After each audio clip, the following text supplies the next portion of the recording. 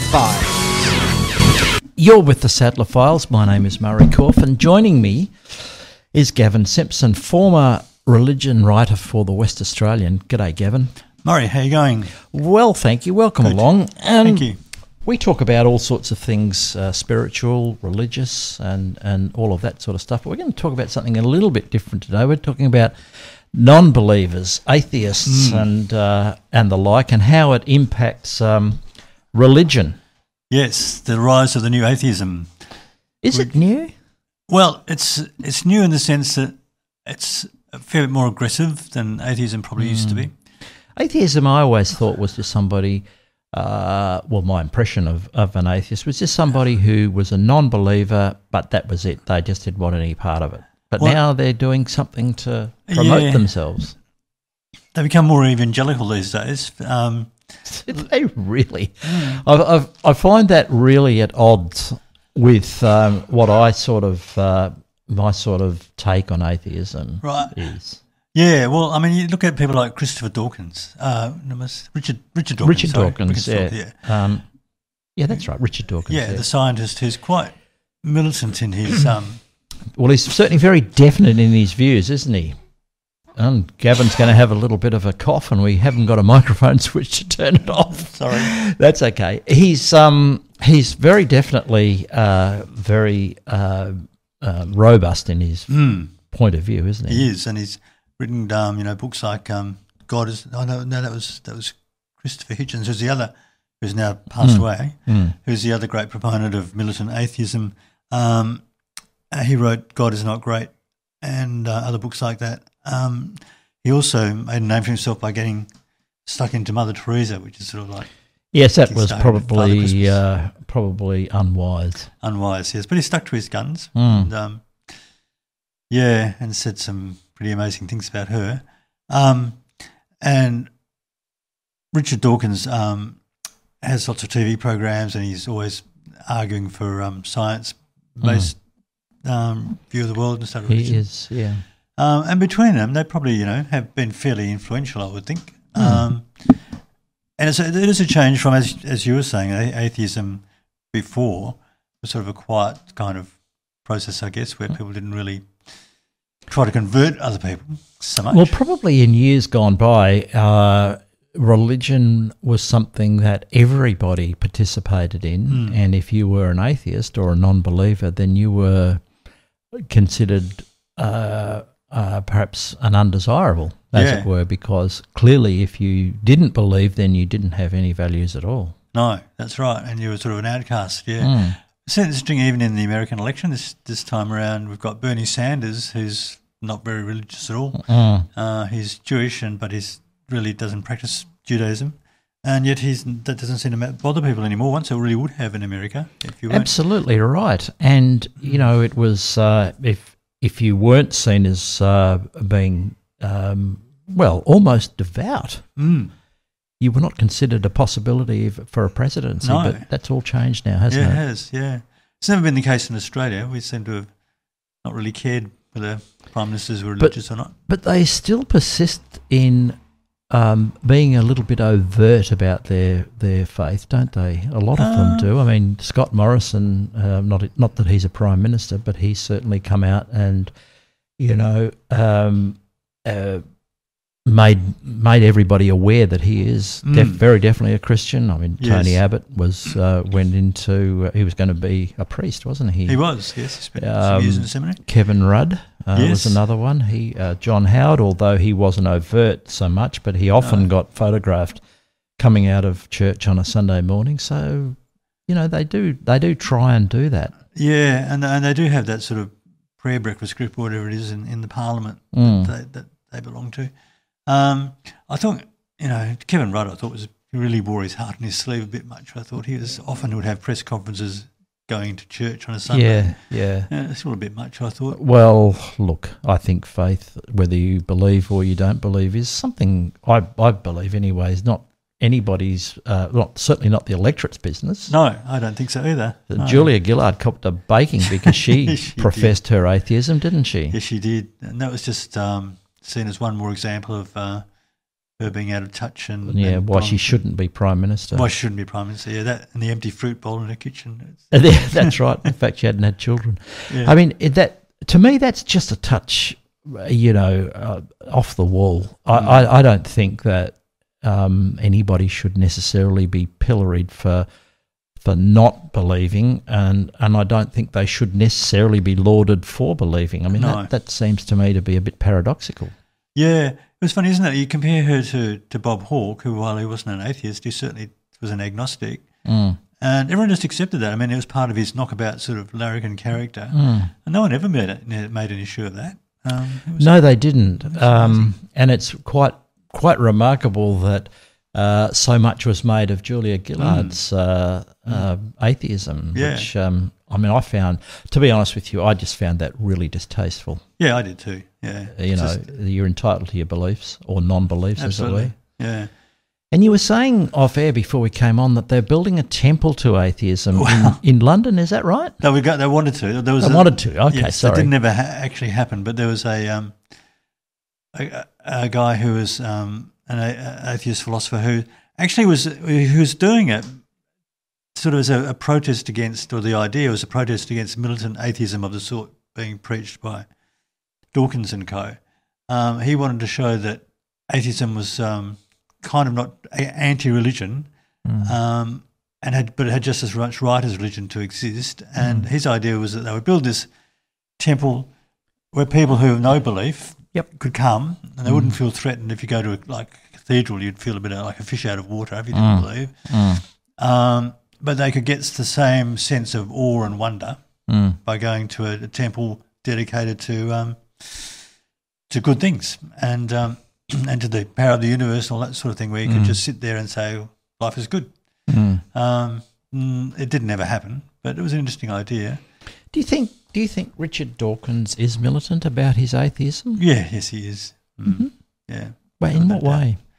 Oh, well, he's always arguing for it, and he's he's very anti-religion, and he sees himself as a crusader for rationalist thought against the powers of bigotry and all that sort of thing. I think that he probably does. On reflection, he certainly argues his case. He does, and he does it very well. And he does it reasonably well, but it shouldn't be that he disparages people for having faith and believing, should he? No, I don't know that he actually does that, but he certainly disparages the idea of a deity. In many ways. Yeah, he doesn't sort of make it personal, though, I don't think. No. Well, he shouldn't, because that's really, when you read what there is about atheism, they are the ones that are supposed to not be zealots and, take extreme positions on anything, I think they think that that the establishment has kind of got too much power and the church has got too much power and people of belief have got too much power compared to how much people of non-belief have, and they think that they're out to right this. And there's also which I think is kind of fair enough, that the view that science really has got a bit of a battle against the powers of religion in many ways. Religion and science should be compatible, and religious people often say that it is. But then you do get, the movement today, the anti-science movement is quite worrying. The anti-evolution people, and especially in America, although there's a lot bit here as well, who don't want evolution taught in schools and that sort of thing, and the creationist movement, which is just silly, that God created the world as the Bible said He did, and all this. And they have quite a powerful sway in America. That about nearly half, well, I think at least half of Americans believe in creationism and not evolution. And evolution has had a hard battle to really be accepted, and it's the only thing that makes things work. Well, that's right. I mean, it is interesting, isn't it, that something that we really can't determine one way or the other. I mean, science does its best, but it hasn't actually got there. No. Really. And it really is just a question of your belief. Now, really, if the creationists and so on start to get more militant I would find that really disturbing. Yes, and some of them are quite militant. I think it's disturbing as well.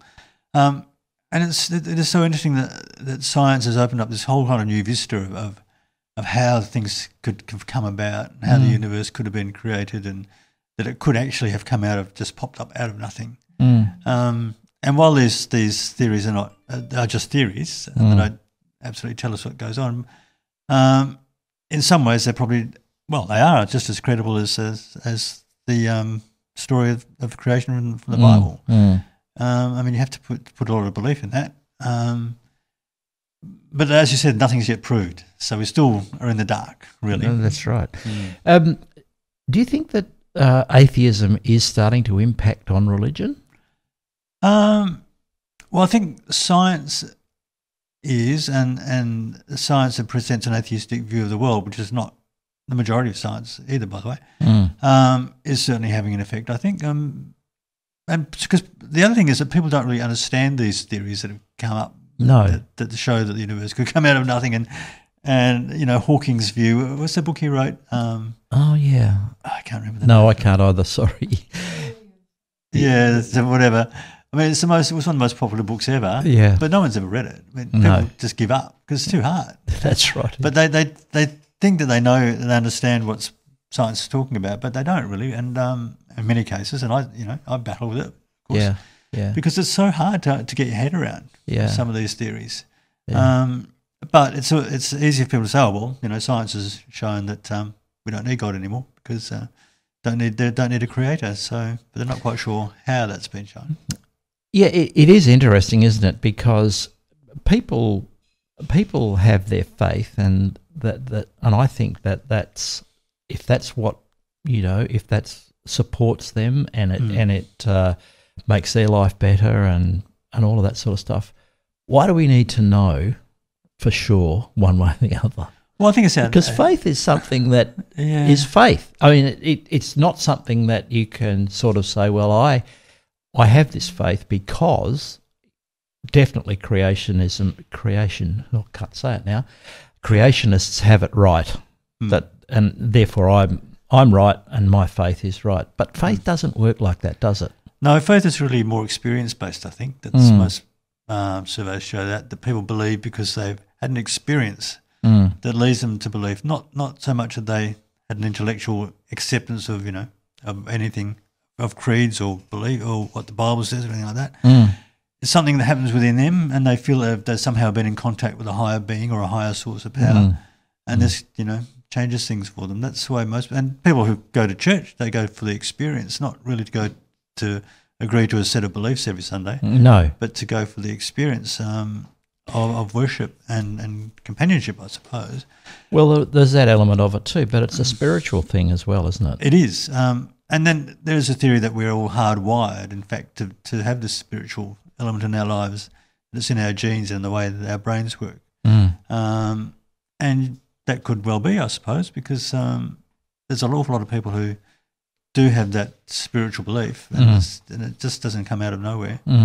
And that leads me on, I suppose, to the other thing, the growth of the atheistic church, which has started off in London, called the Sunday Assembly movement, where people of no belief are trying to recreate church for people without belief, but who still want the feeling of going to church in a way.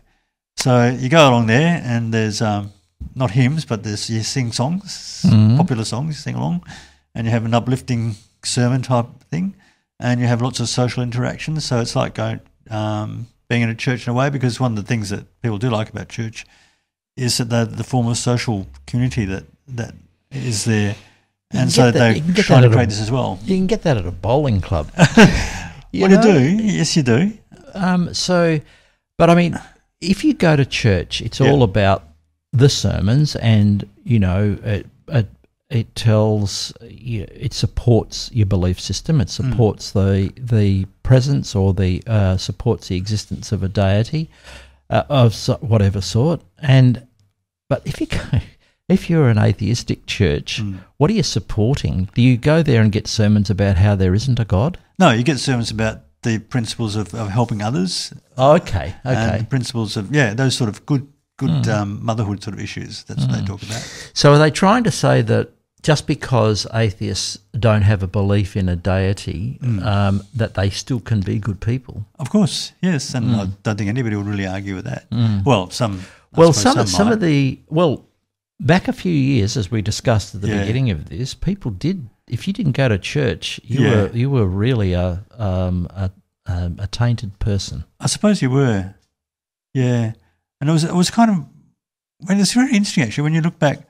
I had a friend of mine who's an Anglican priest, and I was looking back at his parish photos, and in the 50s and up to early 60s, there was people did. Yeah, there was big groups of people in Sunday schools and youth groups. My word, there were, and I was in them. Oh, were you? Yeah, right. My was compelled. Right. My mother and father made sure that I went to Sunday school. I had a religious upbringing, and that I was confirmed into the Anglican Church. Yep. And but that was de rigueur.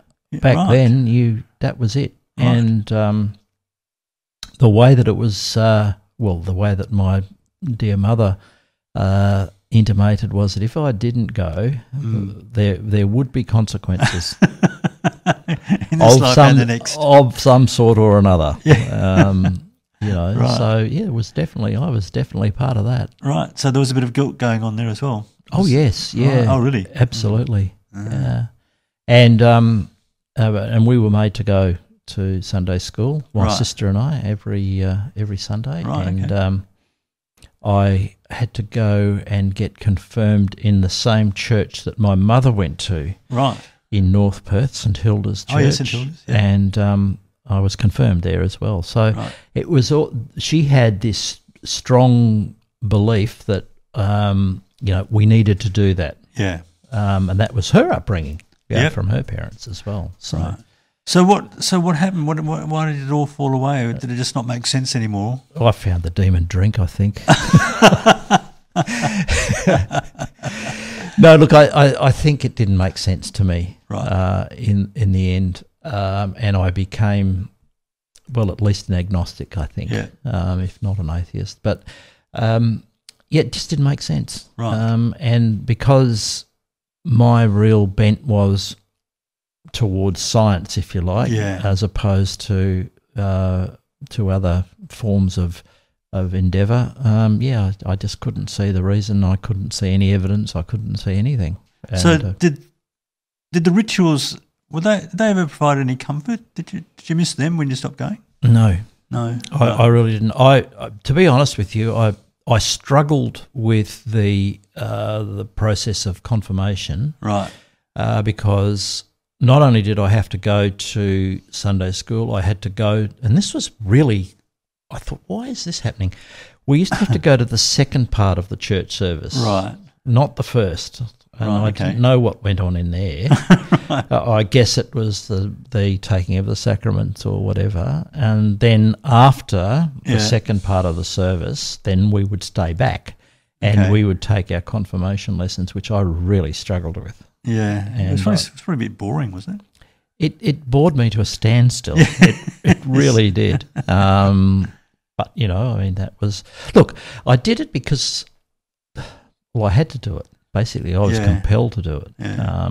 That was my mother's wish, and my sister was the same. Right. My brother, who was born some 11 years after me, didn't have to go through that. I think she gave up. She saw how little attention that my sister and I paid to our religious instruction at a later date, and decided that wasn't worth the effort. I mean, I got religious instruction in school. As in primary school. Oh, right. Okay. From someone who came in? There was, there's a series of them used to come in and do their talks, and the Jewish kids, I can recall this, Jewish kids didn't have to. Right. Not the religious instruction we had, which was generally either Presbyterian or Anglican. Mm-hmm. I don't remember any Catholics, but I may be wrong there. Probably wouldn't have been because, there might have been, but most Catholic kids went to Catholic schools. Of Very course, few of them went to That's state right, schools. they did too. You're quite right. In fact, it was considered quite shocking if you sent your kid to a state school and you were Catholic. That wasn't a good thing to do at all. No. But it's interesting, isn't it? Because what the Jesuits used to say, give me a child until he's 7, I think it is. was the age, and we'll have them for life. But obviously that doesn't work because so many Catholics as Protestants as well have gone gone to church schools, give it up the moment they walk outside the door of the school. Why do you think that is? Do you think it's an evidence-based thing? I mean, in this day and age, we are taught, that evidence and that is the key to all of this. Yeah, we do. Yes, and we do get taught to question a lot more than I think we do. I think that's part of it. Even we did as in our generation, obviously. I think we did as well. Yeah. And that was maybe we were the first to really start doing that, to question everything, and to be encouraged to question everything. It became almost a requirement to question everything. Yeah, it did. It did, which is not a bad thing. We were taught to do that. Yeah.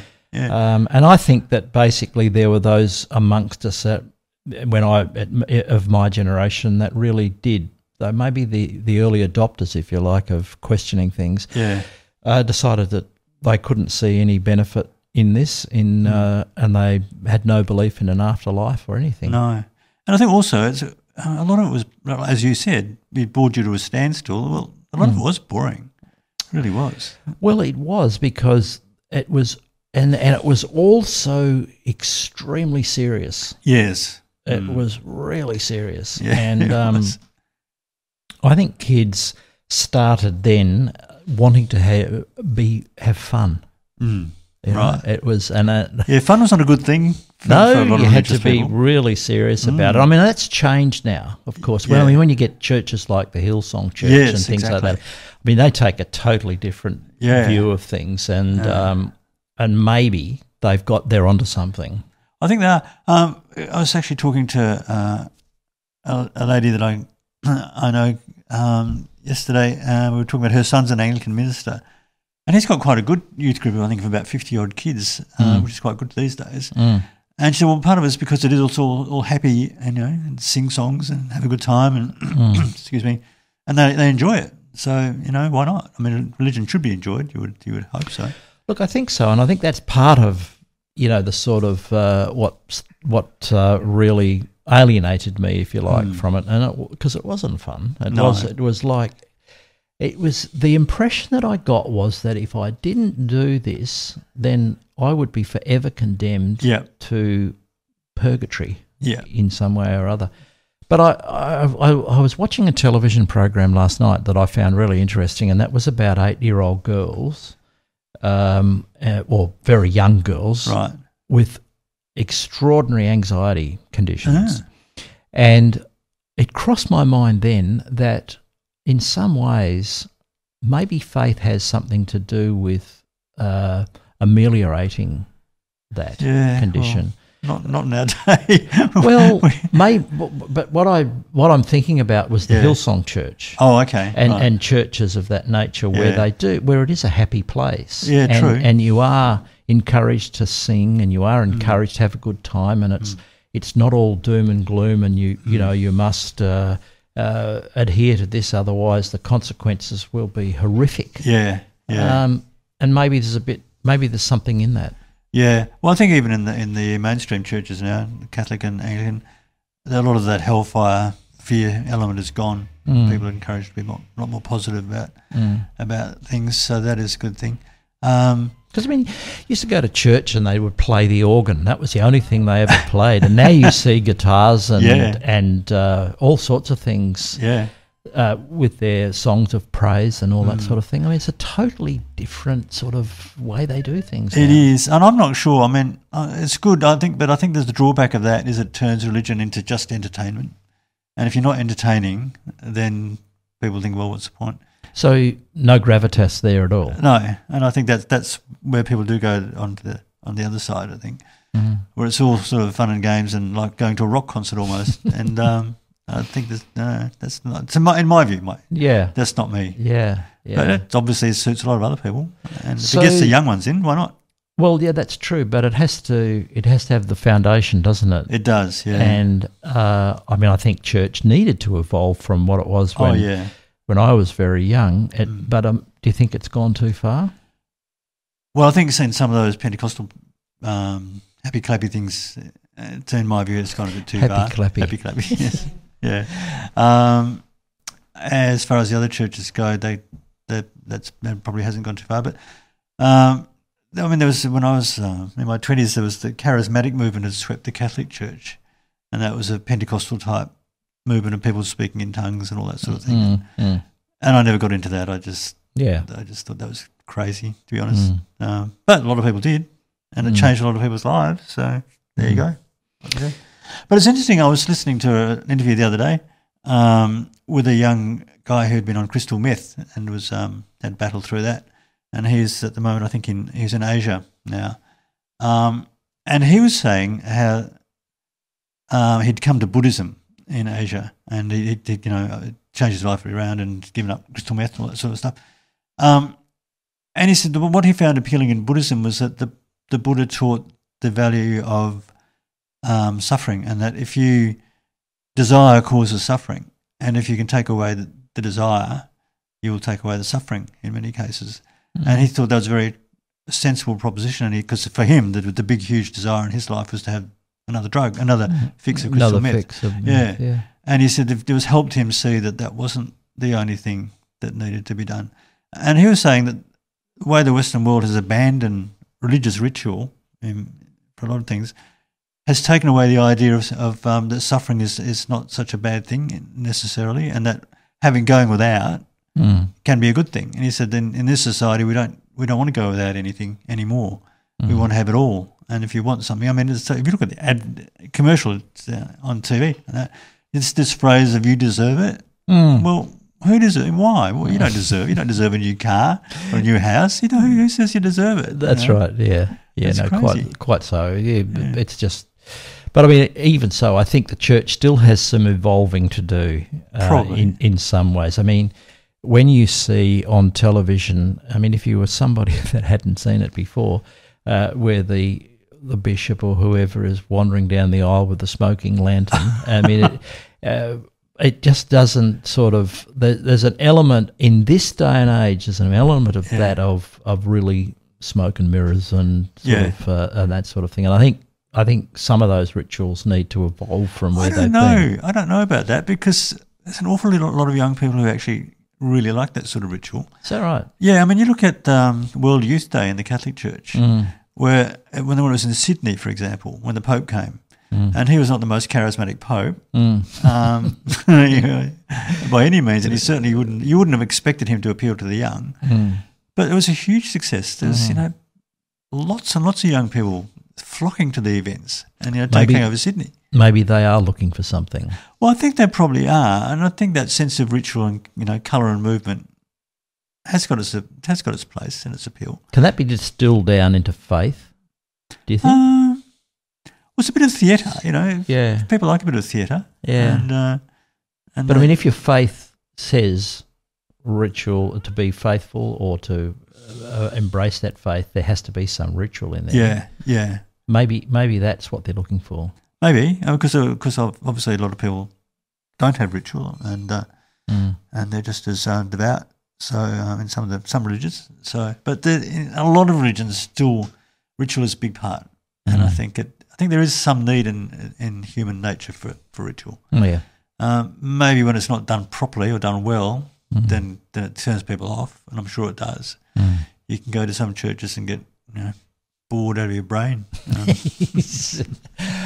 I used to find that sermons left me. Oh yeah, they used to send me to sleep because a lot of it was not very well delivered, and it, as a young person, it spoke way above my head. Yeah, I did not understand it. Yeah, and I couldn't make the connection, and it just was a whole lot of talking with absolutely no meaning to me as a young person. Oh yeah, well I think that still happens. I mean, I've gone to churches. Yeah. I mean, sermons are often boring or just irrelevant, and they're not the. Well, I suppose for Catholics, sermons weren't really the main thing when you went to church. That was just something you put up with, really. Something you put up with. Yeah, well, whereas the Protestants had much more emphasis on the Word of God and preaching the Word of God, whereas Catholics had more emphasis on the sacramental part of what was going on. Yes, yeah, quite right. And the sermons weren't so important, but you still had to endure them. You still had to sit there and listen to them. Yes. And often they were just, as you said, Just meaningless and meaningless. Well, to me, as I said, as a young person, way above my head and way above my ability to understand. And I think, looking back on it, that was a lot of what it was all about. I didn't understand. Right. And it wasn't, Sunday school wasn't like a school, a traditional, an academic school where you could actually ask a question or two. Yeah. They didn't seem to like you doing that because they thought their explanation, was quite sufficient and you shouldn't be asking questions. You should just accept. Exactly. Yes, and that was a I'm big not thing. sure that I was into that. No, nor a lot of other young people I wouldn't have thought. But that was the thing, you had to accept things. Gavin, it's been a fascinating discussion, as always. Yes, it's been I fun. really enjoyed this. Good. And we look forward to catching up with you again really soon. Good, thank you, Murray. It was fun. Thank you. More on the Sattler Files very shortly. This is the Sattler Files.